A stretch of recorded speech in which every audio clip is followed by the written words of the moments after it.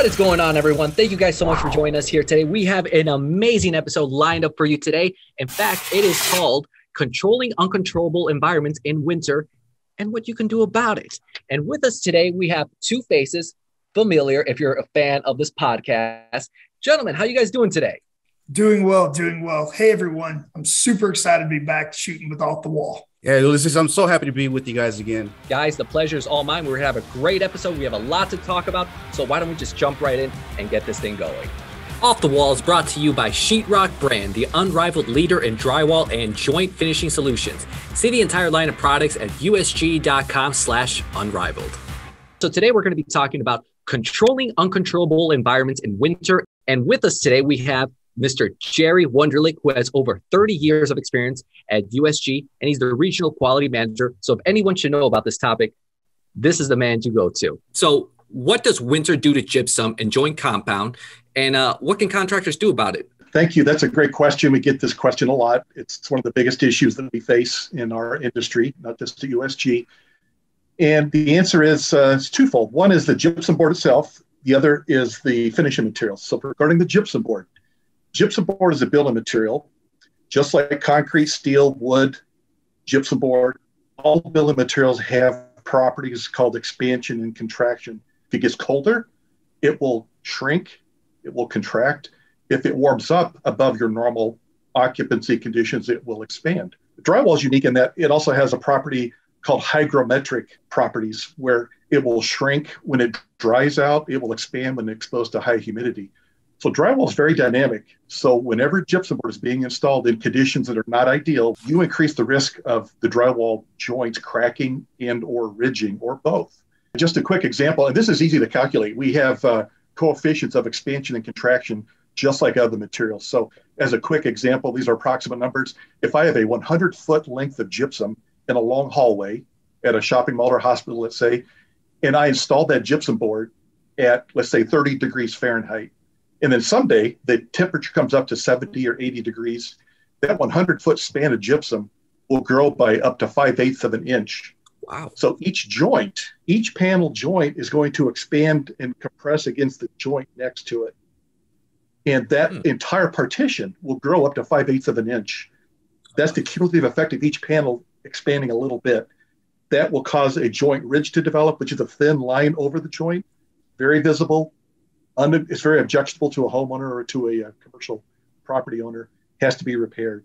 So that's the risk when you hang drywall in cold weather. And then again, if you have the humidity change will add on top of that expansion or contraction, whichever it may be going. So it's quite a bit of movement, actually. So it's just the nature of gypsum. It can't be prevented any other way except to control the temperature and humidity in the space where the gypsum board is being installed. Hey, Jerry, what would the other deformations be? What are the other issues we see with a wallboard and joint compound? When the board is hung in the cold weather and then the heat does come on, or the humidity comes on, if it's cold and dry, you humidify as the seasons change. It is that growth of the panel joints. It is going to be joint ridging, a visible ridge about the width of a pencil or smaller. That's the primary concern, but also cracking. Cracking can be related to joint ridging. Sometimes one looks like the other, but if drywall is in high humidity environment, when it dries out, it's going to shrink back, and that can cause cracking. But also into the joint finishing world, the drywall finishing materials, if there's high humidity and cold temperatures at a job site, the joint compounds dry slower than they should. And if other coats of joint compound or the paint is applied before all the shrinkage and drying has occurred, you get what's called a starved joint, where the joint looks underfilled. That is a defect that has to be corrected as well. So we would call that delayed shrinkage, right? Delayed shrinkage. Yes, starved joint, delayed shrinkage, correct. Perfect. I think it is also important to note that a 5/8 inch expansion on a 100-foot run may not sound like a lot, but when you're talking about a monolithic gypsum panel system that isn't designed to take on any movement, that can create a lot of absolutely a lot of imperfections on these projects. So I think Justin would agree that we've seeing this in the field. It definitely does make a big difference if you prepare well for these projects. for you guys to do commercial construction with steel framing or wood framing, but commercial work, there are control joints that are purposely designed and built into the gypsum partition that will accommodate that movement of expansion and contraction so that you don't get the cracking and the ridging. There was a job site visit I was asked to make in Wisconsin several years ago. It was in the springtime when I was there because they had very severe joint ridging going on. It was 80 degrees and very humid in Wisconsin the day I was there. The contractor admitted they hung the drywall in sub-zero temperatures with no control in the space. So here we are in Wisconsin, winter, cold and dry. And then as the springtime came, the temperatures increased, the humidity came up. There was so much joint ridging on that job that the control joints that they properly installed were actually closed shut. They did their job, but couldn't do enough of their job to prevent the ridging that did develop. So that's the most extreme case that I've ever seen. But even smaller amounts, there's enough to cause a defect in the joint that could show up through the finished paint. That's fantastic. We talked about putting in expansion joints in episode 2. You guys can revert back to that and check that out. The thing that's perfect about what we're talking about right now is we're getting into that seasonal change.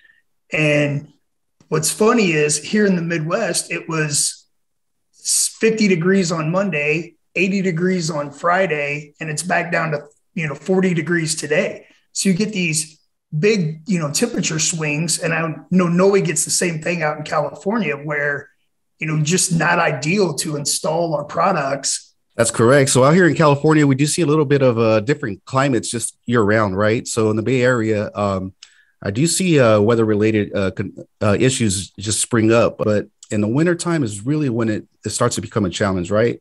I think that to go back to what Jerry said, it is important to keep that minimum temperature in mind, right? So I think a lot of people kind of think that we want to keep the temperature at the at the right spot when we're working on the job site, but you got to really think of the overnight temperatures, and that's where we see a lot of issues where contractors are turning off heat, maybe closing windows, ventilation when you really need it in different temperatures, and these job sites get really cold and humid.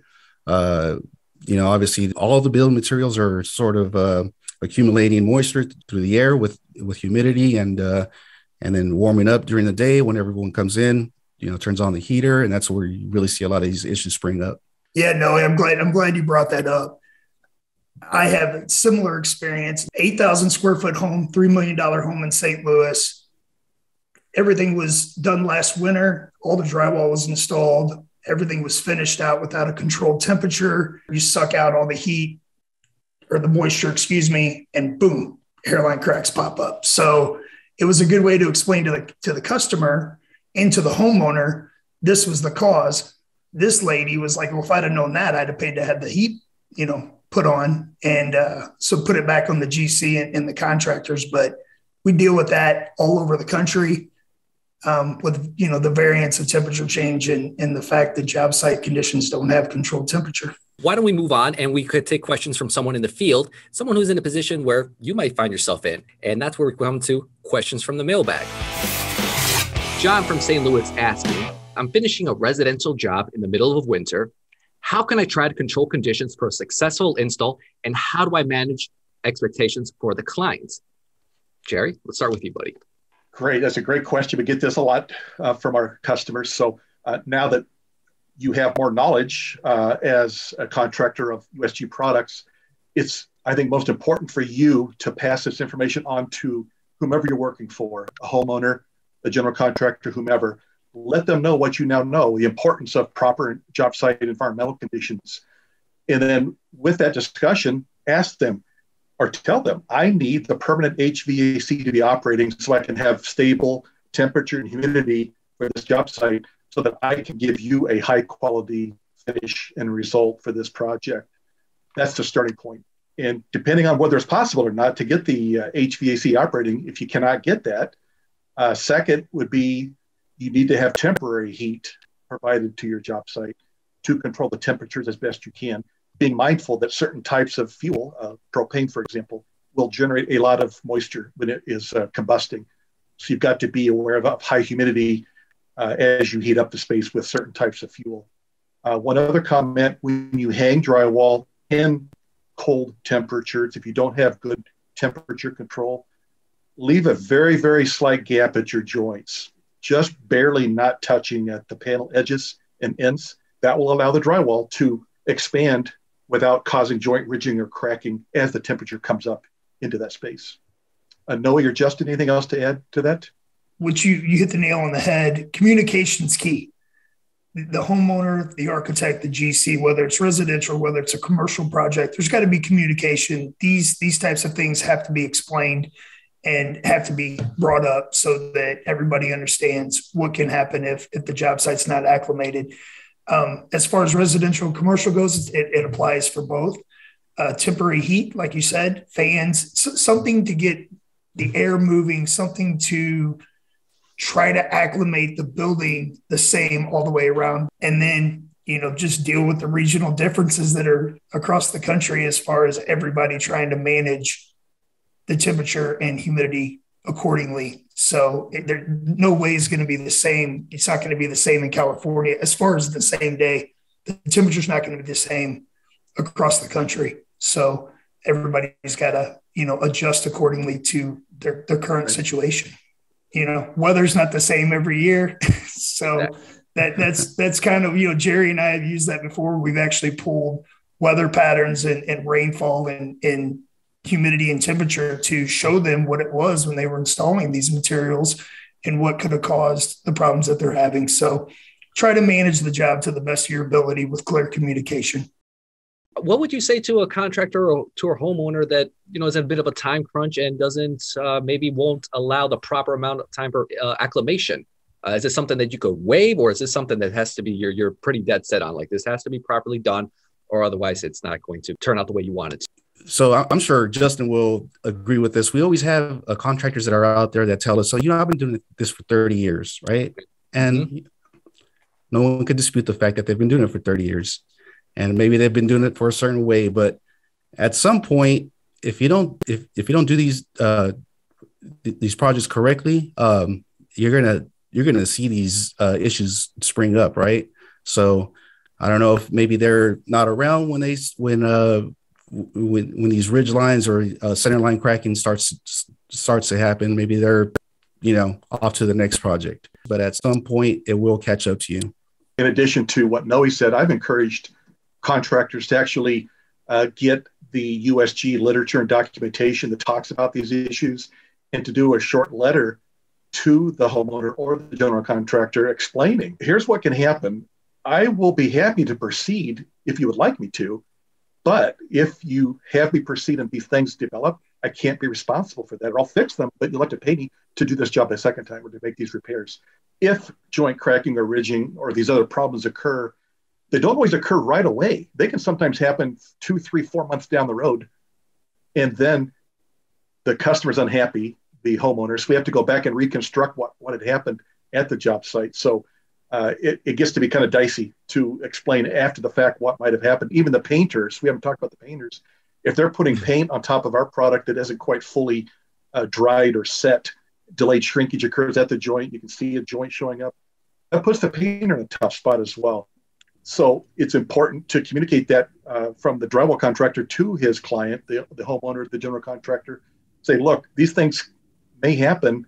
They may take a few months for it to develop. So they need to be aware of that. And it just adds to the importance of getting it done right the first time, just to avoid the problem and to get the best quality result possible at the beginning. It's always a lot easier to get things done right the first time than it is to go back and fix everything. Unfortunately, all good things must come to an end, and this case is no different. Jerry, I'm sorry you have to be leaving us so soon, but we loved having you on board. Ladies and gentlemen, the one and only, the Dr. of Drywall himself, Mr. Jerry Wonderlich. Jerry, thank you so much for sharing all your knowledge and information with us today. Thanks for being with us today, Jerry. Hey, you're welcome. It was fun to be here. I enjoy doing this kind of thing to raise the bar for our customers. Thank you guys so much for joining us today. We had a great episode. Today, we learned about controlling uncontrollable environments in winter and what you can do about it. And if you want to learn more, go to usg.com/unrivaled for lots of resources and to get your unrivaled edge. That's right. There are 12 reps like Noe and I that are here to help you guys. And anything you need, click the link, find my rep for your regional rep in your market. Awesome. And stick around because in the next episode, we're going to go on the other end of the spectrum and we're going to learn about controlling uncontrollable environments in spring. That's right. We'll be talking about the specifics of dealing with heat and humidity out at the job sites. That's going to do it for all of us here. We hope you enjoyed our time. We hope you enjoyed all the information. We hope you put it to good use. But before I let you go, I'd just like to say one thing. May your life and your walls always be smooth. Thank you guys so much. We'll catch you on the next episode. See you guys. Thanks. So long, everyone.